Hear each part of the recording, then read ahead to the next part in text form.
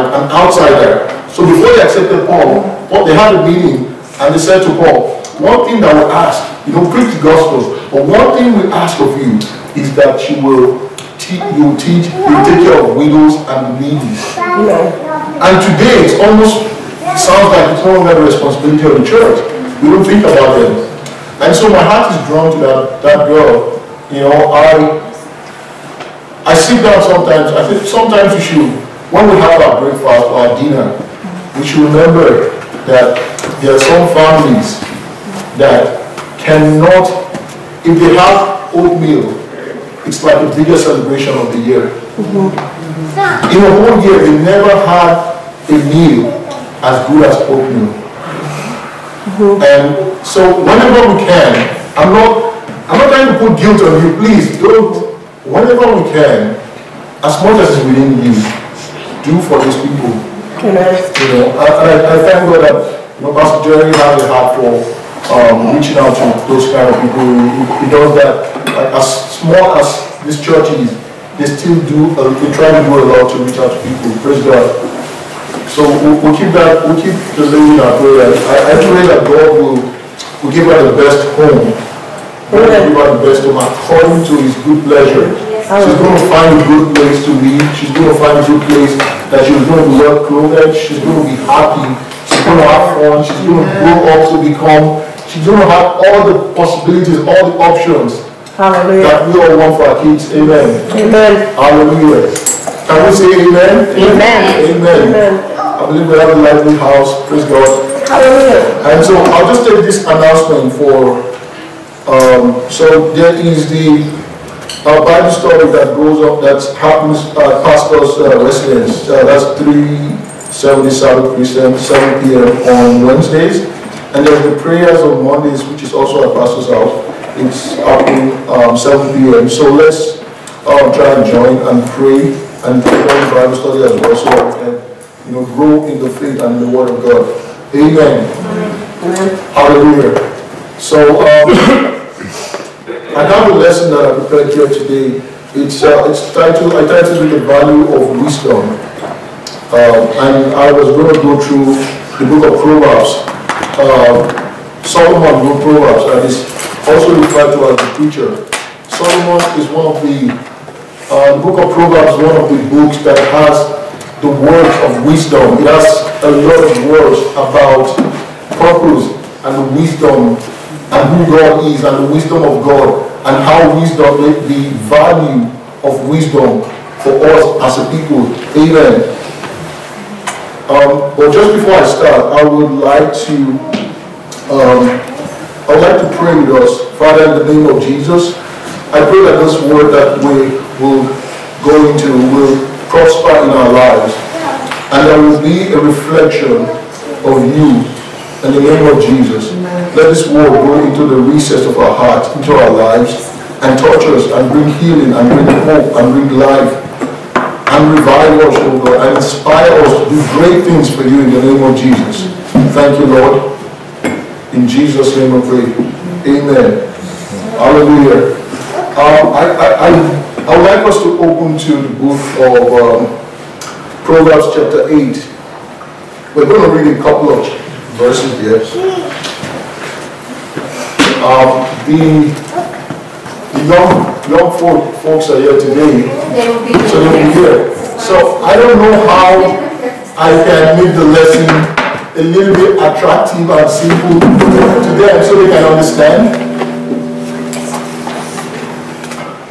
Amen. With the agreement of their parents, should we have a detention center somewhere here?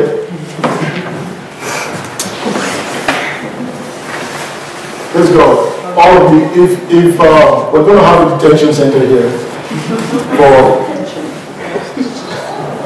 praise God.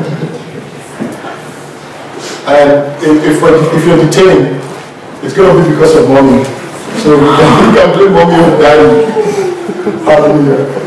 I'm joking, that's a joke. So don't be scared. Amen. So Paul, in the book of Ephesians, I'm going to try and make this, it's going to be like a teaching. And I also want people to, like, if you want to stop me and ask a question, please do.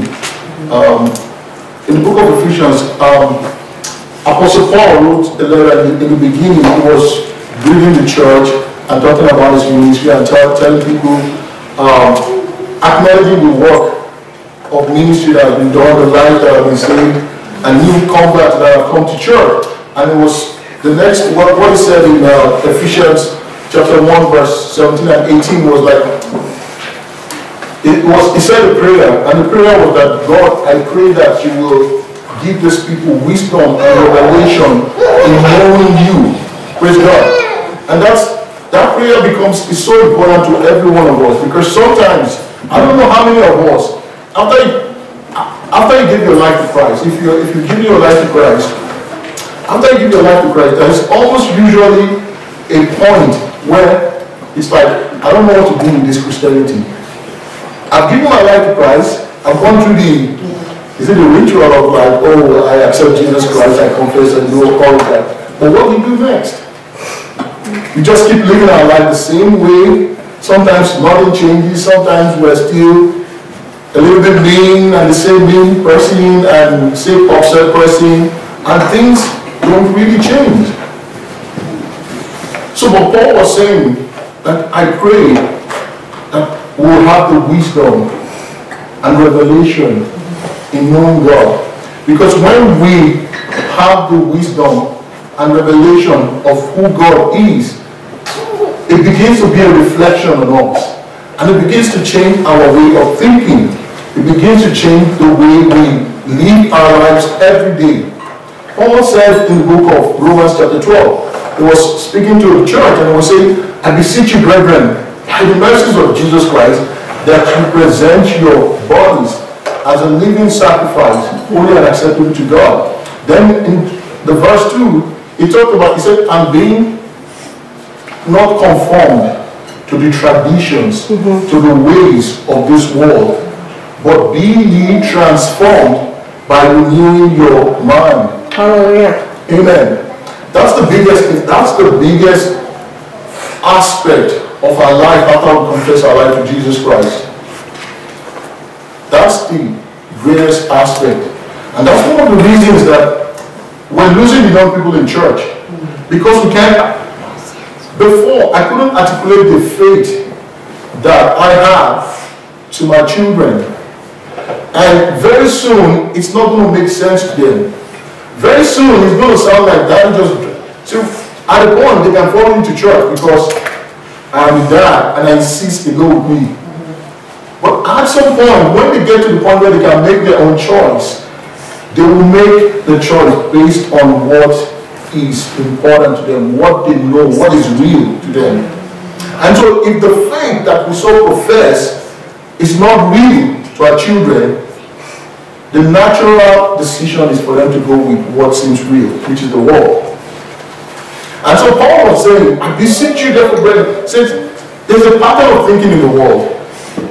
There is a way the world lives, which is different from the kingdom. And that's why in the book of Proverbs from chapter 8, we're going to take a look at some verses in Proverbs 8 and understand the wisdom that is being spoken about here. Amen.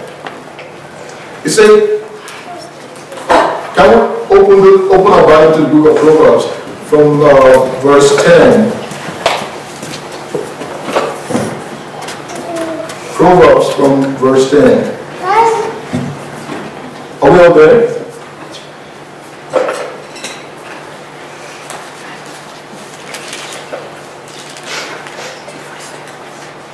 So it says from the translation I'm reading, choose my instruction instead of silver. This is wisdom speaking. Solomon was writing based on the inspiration from God.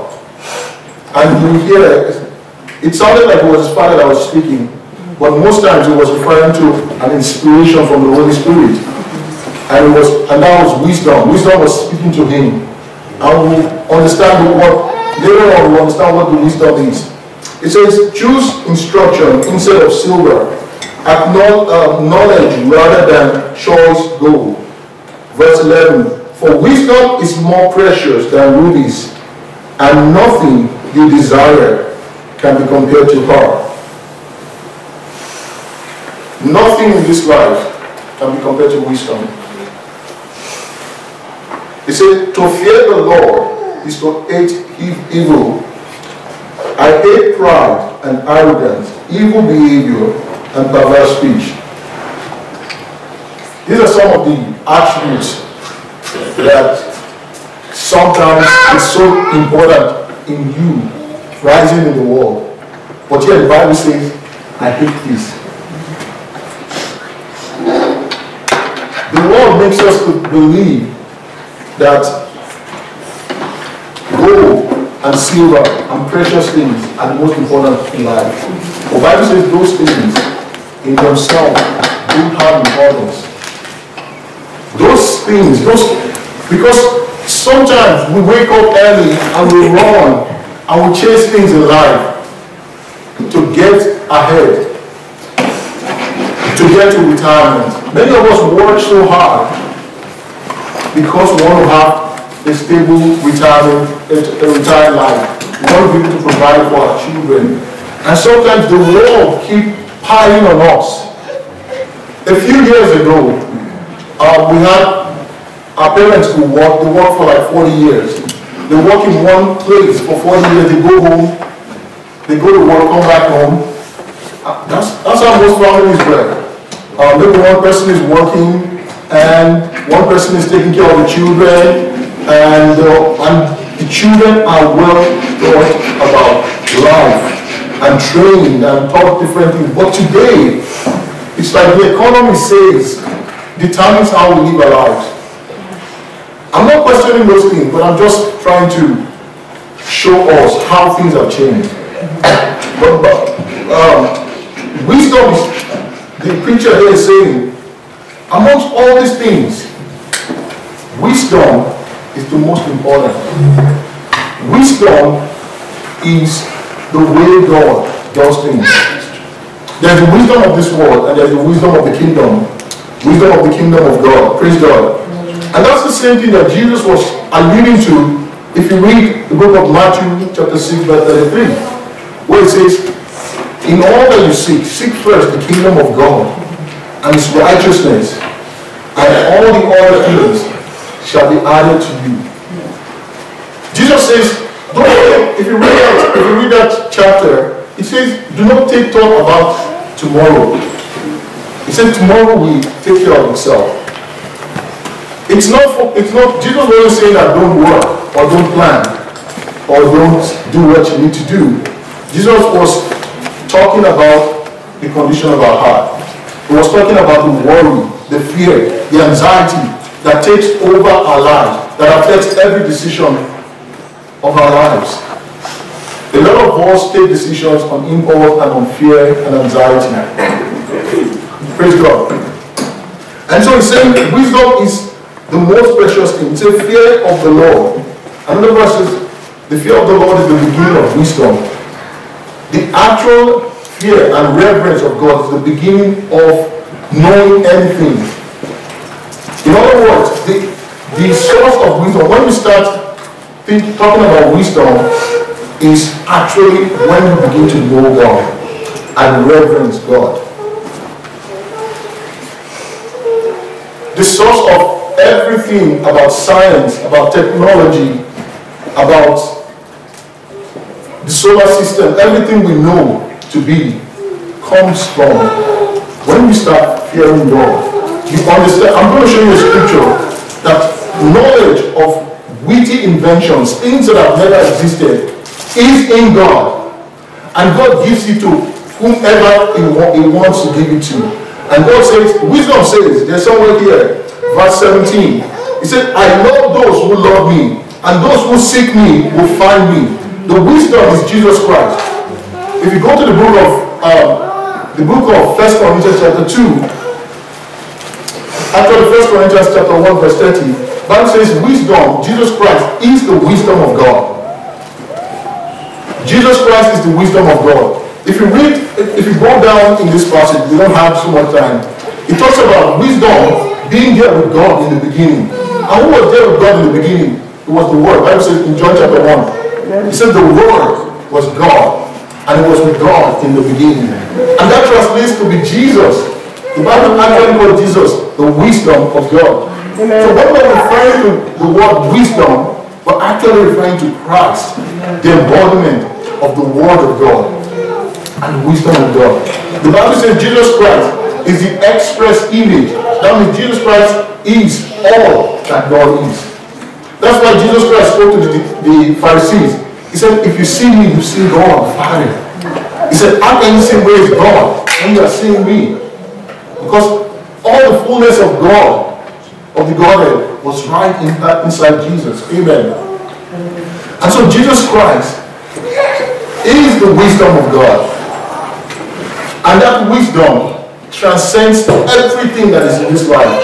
If you read here, praise God. It says, I was with God. I framed the pillars of this earth. I set the boundaries of the sea. It was the wisdom of God that did that. Praise God. And so, when the Bible says in the beginning, it says, it says all the treasures of this world is nothing compared to wisdom. And it also says, it said, durable riches, wealth is all in my hands. It said health and strength is all in wisdom. But if you seek wisdom, and the psalmist said also, he said in all, he said, this was the counsel he gave. He said, in all you seek wisdom above all. He said, it is the principal thing. Another verse, another translation says, it is the supreme thing. Above all else, it's wisdom. Wisdom can take your business from where it is right now to beyond your dreams. Wisdom can give you a restoration of health. Wisdom will open your eyes. Wisdom will take you out of the realm of fear and anxiety and bring you into a place of peace and prosperity. It's not about... Have you guys ever heard of the saying where you can be very lonely and isolated in the midst of the crowd? You can be in the midst, you can be in a concert and there's party jamming, music jamming, and everybody is excited, and that person is so lonely, isolated, without friend inside in the midst of the crowd. So you could have storms around you, you could have troubles, you could have things falling, you could have things going bad, but with the wisdom of God, you just stay confident. Jesus, in the book of Psalms says, wisdom and knowledge shall be the stability of that time. It means that during this generation, it said the wisdom and knowledge that you seek after will keep you stable in the midst of everything happening. The world is not going to get better according to the Bible prophecies. But the Bible says they that know their God will remain strong and they will continue to do exploits.